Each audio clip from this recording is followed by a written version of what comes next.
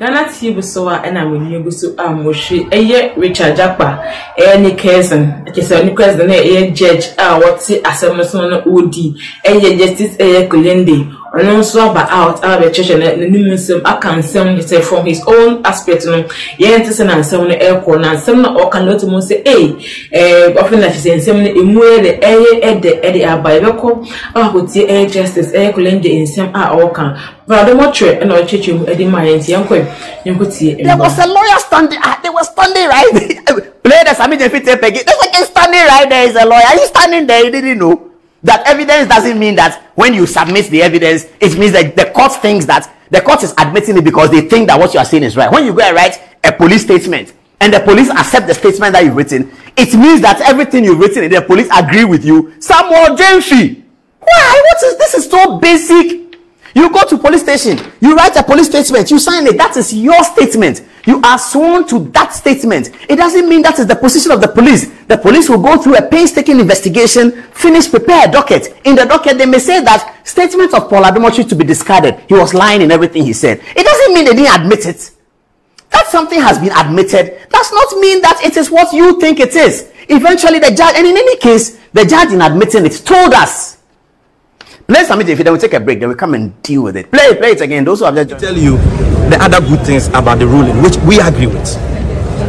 What we agree with and commend the judge for was number one, to admit exhibit CAF2, CAF2, which is the audio recording the NDC put out, which Mr. Jakpa annexed to, Honorable Atofosen annexed to a supplementary affidavit. That audio recording, they've been saying that it is doctored and all that. They couldn't say that it is doctored in court. They've been challenging its authenticity in the media. They couldn't say that in court. So it was 26 minutes. The Godfredami himself, whose voice is on it, Mr. Godfredami himself, whose voice is on it, he could not swear an affidavit to dispute the tape. He had to shift responsibility to a principal state attorney who was not on the call to make denials. Now the court says, I have listened to you. There are exceptions to the rules of privacy under Article 18.2 and 12.2. Public interest issues of crime. I am admitting that evidence. That is a heavy blow for Godfredami, who has been trying to escape accountability and has been sponsoring his assigns and highlands like Nana B and Paul Ademochi to be saying in the media that the tape is doctored, it is not admissible and all that. Now that argument has fallen flat. They have eggs all over their faces. The tape has been admitted, and that is why the judge made copious reference to it in delivering this ruling. And you've seen the line of cross-examination. More tapes are coming up. More tapes are coming up.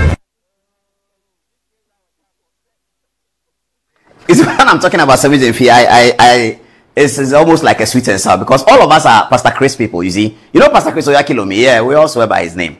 But now I'll tell you, viewers, the last time I saw Sammy Gyamfi, it was in Kumasi. I was coming from Kumasi. He also was coming from Kumasi to Accra. Then I got into the aircraft first. So when he was walking past me, I punched his tire and I said, hey, look at you. Then I showed him, I just bought a book. I like to buy books anywhere I go. So I just bought a book at the Kumasi airport. I said, look at this book. Have you seen the topic? Then he looked at it. They said, what did I get? I said, I got it from here. Then he said, don't go and use it to do mischief. I said, I will use it. I'm reading it for you people. That's the last conversation we had about 2 or 3 months ago. So he knows that these things are coming. He knows that we rely on documentation. He knows, because he told me that don't go and use the book for mischief. I promise him that I will use it. I will very use it. Now, let's get to the judge. Let's get to the judge. My producer advises me that we shouldn't take the break because our viewers are interested in hearing the matter. So let me push the break forward and then kickstart.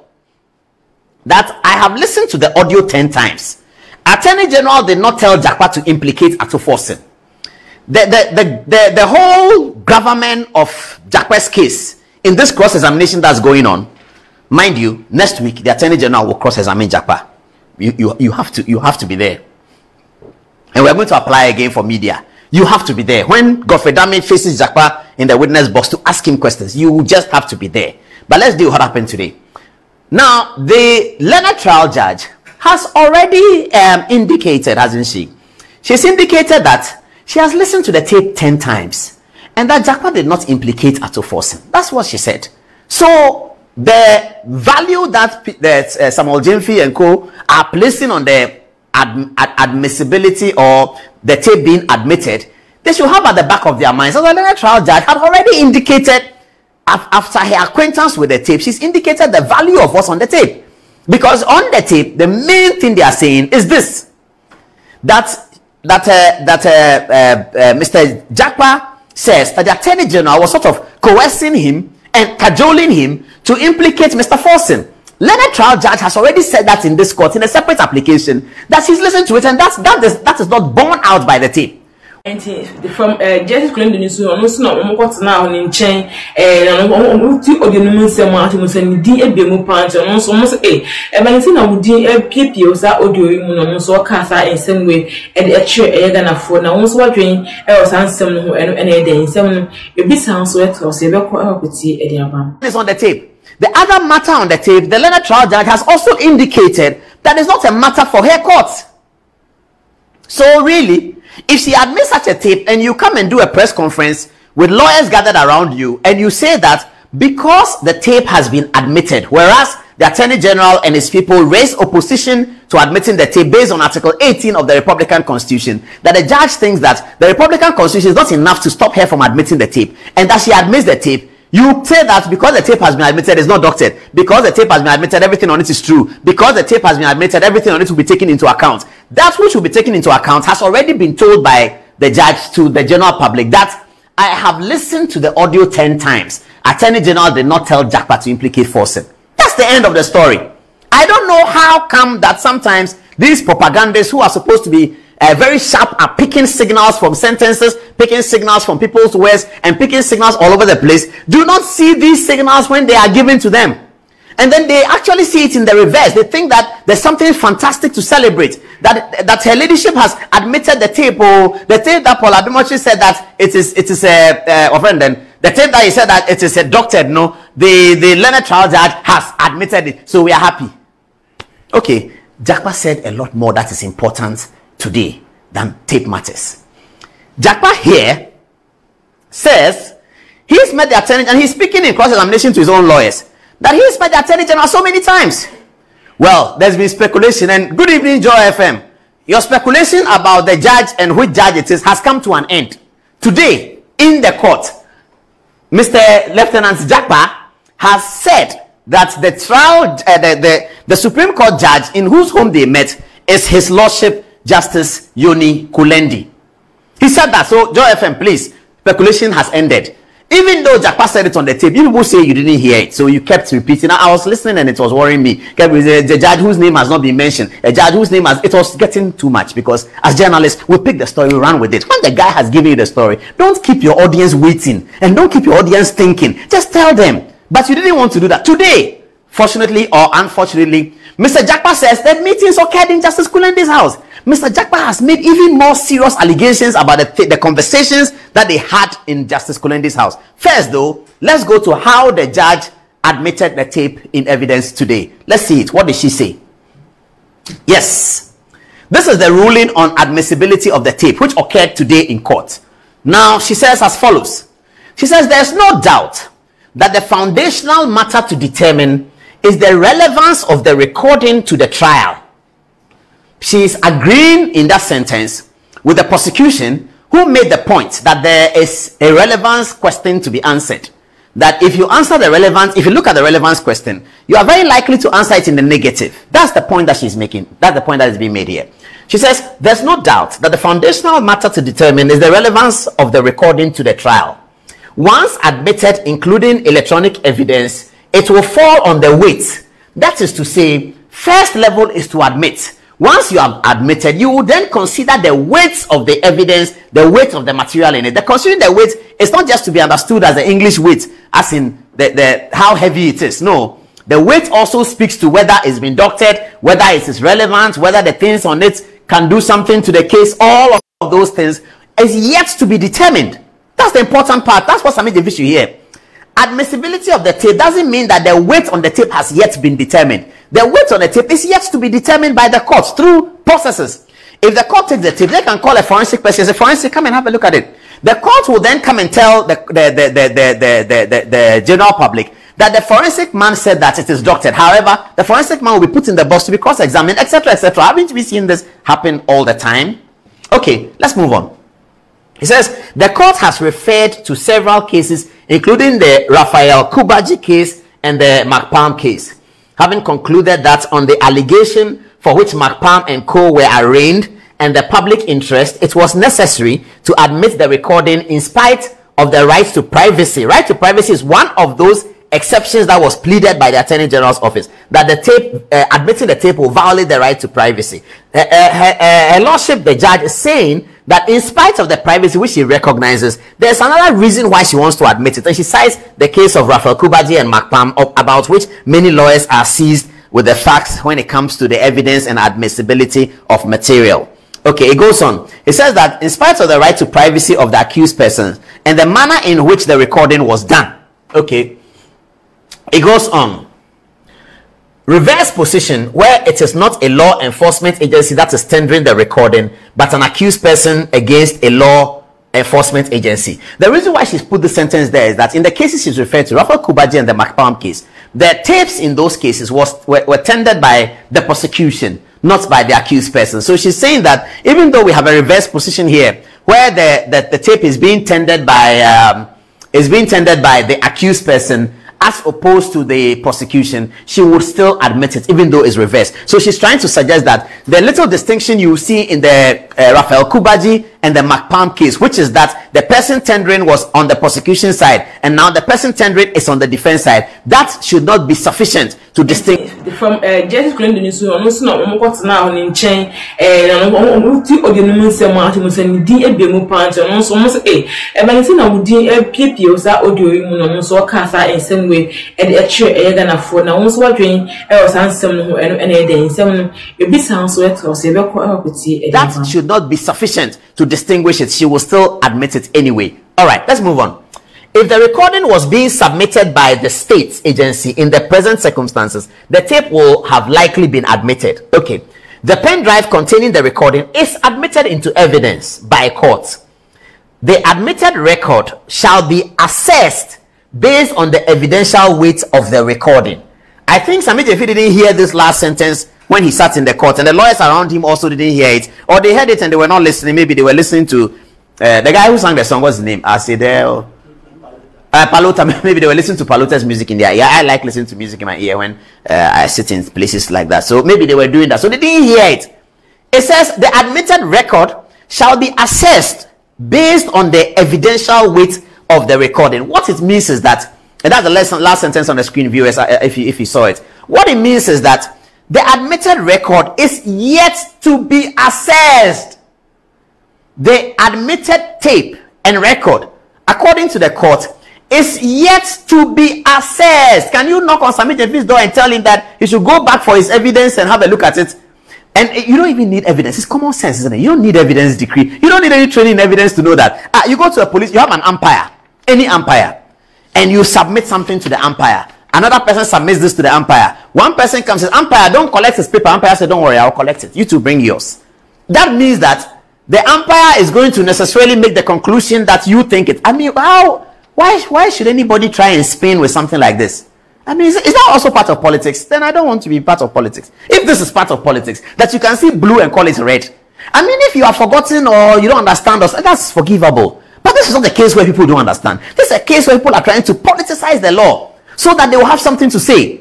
Because the germane issue from today's trial and the proceedings thereof is that the Supreme Court judge was there when these spurious allegations are being made by Mr. Jakpa. That the Attorney General said, some finance minister, and then today, this is the latest one they added, that Attorney General said fancies are cheap. I don't even understand that. Oh, these people. Sometimes you feel pathetic. I mean, okay, so let's move on. These are the points take away from today's situation. He says Jakpa met with the Attorney General twice in 2022 in the house of the Supreme Court Judge Justice Yoni Kulendi. Jakpa claimed that the position taken that the ambulances were not fit for purpose was orchestrated. Fair enough. Jakpa expressed disappointment that the Supreme Court Judge and the Attorney General purportedly promised that the submission of no case will go in Jakpa's favor. Really? Viewers, have you seen number 3? Really? Jakpa told the court that he was disappointed that the Supreme Court judge and the Attorney General appeared to have promised him that his submission of no case will succeed. Is Japa inviting the Supreme Court judge into the trial as well? I think that he's a very ungrateful guy. Japa is an ungrateful guy. Your brother, the Supreme Court judge, has used his good offices with the Attorney General to invite the Attorney General to his house. You, Japa, you told the court today that you are the one who called that. Of course, we have the text message. NBC didn't show it. Johnson, and Sammy Gyamfi, they didn't show that tape, but we have it. We have did I say tape? The text messages. We don't have any tape, please. We don't do tape. The text messages. We showed it. You, Japa, here, wrote to the Attorney General by text and said, listen to me because I am Kulendi's brother. That's really what he said. My name is Japa. Thank you very much for, please look for that text. Look for that text and put it on. He said, my name is Japa. Thank you very much for saving me or something about bail. Please, I would like to see you through my brother. The Attorney General says, don't worry, I'll meet you through your brother. Japa is very ungrateful. You would never have had audience with the Attorney General. Never would you have had audience with the Attorney General. Because of your brother, the Attorney General agrees to meet with you. You yourself said that all the meetings were conducted in your brother, the judge's house. You know your brother is not an ordinary person. He's a very distinguished Supreme Court judge. He's a member of the bench, a very, very important one. Then you come to court and come and tell the court that when you met the Attorney General in front of your brother, the Attorney General told you that the President of the Republic wants the matter done in a way that is illegal. And the Supreme Court judge was sitting there. That is Japa. You see this kind of people? Japa. Your brother is trying to help you. Look at the problem that he's brought to the court. Baseless and unfounded. He cannot even establish it. He didn't record that one. He's just telling the court. And he's telling the court where there are two witnesses. There is the Attorney General and then there's the Supreme Court judge. Should the Supreme Court judge come and say that everything Japa is saying is not true? What do we make of him? I know Yoni Kulendi. I do not believe that Yoni Kulendi will host a meeting which is discussing illegality and shenanigans in court to be perpetrated by the learned Attorney General. I do not believe that it will never happen. But that's what Japa is saying. Okay, here's a text. 1453. Good afternoon, my bro. I am Richard Japa, a junior brother of Justice Kulendi. That is how he introduces himself. Please put the text alone on the screen. Let the viewers see it. I'll decide to open it. Can I open it? Small. I can open it small. This is Richard Japa. Look at the way his number is saved on the phone. Richard Japa. He says, good afternoon, my bro. I'm Richard Japa. He should have added formerly of the Ghana Armed Forces, but he didn't add that. It's okay. I am a junior brother of Justice Kulendi. You intervened to secure my bail some weeks ago. I am humbly requesting for a time and a venue at your convenience to meet you for a private discussion, please. Oh, Japa. Then he says, I'm most grateful for that kind gesture from you. Hope to hear favorably from you. Then there's a thank you there. Okay, we now know that the Attorney General wrote to him and said that I will contact you through your brother. That one the NDC showed. Aseni Kecha showed us that one. Aseni Kecha didn't show us this one, but he showed us that one. He says that I will contact you through your brother. Aha, it is here. Arrange. Okay. The Attorney General, his language is better than mine, so he didn't say contact. He said arrange. He says, after the thank you, it continues. It says, I will arrange through your brother. Thanks. Now, viewers, let's put this in proper perspective. Assuming that Richard Japa texted the Attorney General, please put the first text back on, and said that, my name is Richard Japa, I'm the one that you are prosecuting. Can I meet you for a private discussion, please? Viewers, in all honesty, knowing even the little that you know about Godfrey Dami, or any lawyer at all, or anybody who becomes Attorney General, if you, viewers, if you are the Attorney General, will you respond to such a text? I'm the one you are prosecuting. I need to see you for a private discussion, please. You won't not, you wouldn't. Every lawyer, any lawyer trained in Ghana will refuse that. Every lawyer knows that. Sammy Gyamfi will refuse it. All the lawyers standing behind him will refuse it. But this is the catch. The guy comes to you and says that, bro, I'm Richard Japa, a junior brother of Justice Kulendi. You, the Attorney General, you intervened to secure my bail some weeks ago. I'm humbly asking for a meeting. It is on that basis. And the Attorney General says, okay, if you say your brother is Justice Kulendi, I will contact you through Kulendi, because he needs to ascertain that it is true that your brother is Kulendi. So I'm sure he picked his phone and said, my lord, how are you? So he said, oh, Attorney General, I'm good. Oh. He said, do you know the third accused in this ambulance matter? Oh, he's my brother. He said, well, he's texted me that he wants to meet. So, you know, there's plea bargaining if he wants. The second accused is not well, he's gone. So if you can organize for me to meet with him, we can meet with him. And just Kulendi will say, okay, why not? Let's do that. And then they met several times. And then after that, he made a phone call to Attorney General weeks later. And by the time he was making the phone call to Attorney General, he already knew the Attorney General's position on some of the things he was going to express. That brings me back to the judge, saying that I have listened to the tape several times. I did not hear the Attorney General say that he needs your help to implicate Atuforsen. That brings me back to this. Thank you very much. It brings me back to this. I have listened to the audio 10 times. Not more than several. The mathematicians tell us several means 4. Please, can you bring it back? I think I touched something. The mathematicians tell us that several means 4. So 10 times is more than several. I have listened to the audio 10 times. Attorney General did not tell Jakpa to implicate Atuforsen. Samuel Gyamfi, the National Propaganda Secretary of the National Democratic Congress. Then he goes to court and says that because he closes court and holds a press conference and says that because the tape has been admitted by the judge, therefore those who said the tape was not good are funny people or have been embarrassed. I mean, he should just have told the audience that, well, today we have come and the tape has been admitted by the judge. That is a first step. We are hoping that after the judge has assessed it, she will come to the same conclusion that we come to, that this tape is something that is relevant for the trial. If you say that at the press conference, no problem. But if you say what you said, that the tape is not doctored because it has been admitted, it just means that you have misunderstood, misapprehended, and completely don't understand the processes of evidence, not because of the technical evidence decree in court, but just because of the normal way that we do our lives. You, Samuel Gyamfi, you sit down there as a propaganda secretary. If the regional youth organizer of Ashanti is fighting with the regional youth organizer of Greater Accra, and they both come to you and John Mahama appoints you as an umpire, and you tell both of them that write to me what your claim is, and then one writes to you and says that I'm the regional commander of I'm the regional NDC regional propaganda secretary of Greater Accra. When I'm doing my work, then the guy in Eastern Region 2 comes, then he's doing this, then Eastern Region 2 brings his document. The fact that you receive 2 documents from 2 of your subordinates who are quarreling, does that suggest that you have agreed with one of them?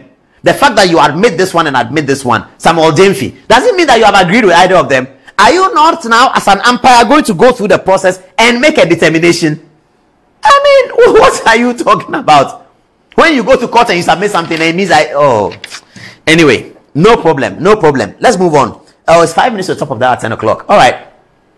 I've done 30 minutes of this one. It's too long. National Propaganda Secretary of the National Democratic Congress. Play that Sammy tape for the last time. Let's talk about him a bit, and then we move on to the glorious law house. Let me tell you the other good things about the ruling, which we agree with. What we agree with and commend the judge for was, number 1, to admit Exhibit CAF2, CAF2, which is the audio recording the NDC put out, which Mr. Jakpa annexed to, Honorable Atuforsen annexed to a supplementary affidavit. That audio recording, they've been saying that it is doctored and all that. They couldn't say that it is doctored in court. They've been challenging its authenticity in the media. They couldn't say that in court. So it was 26 minutes. The Godfredami himself, whose voice is on it, Mr. Godfredami himself, whose voice is on it, he could not swear an affidavit to dispute the tape.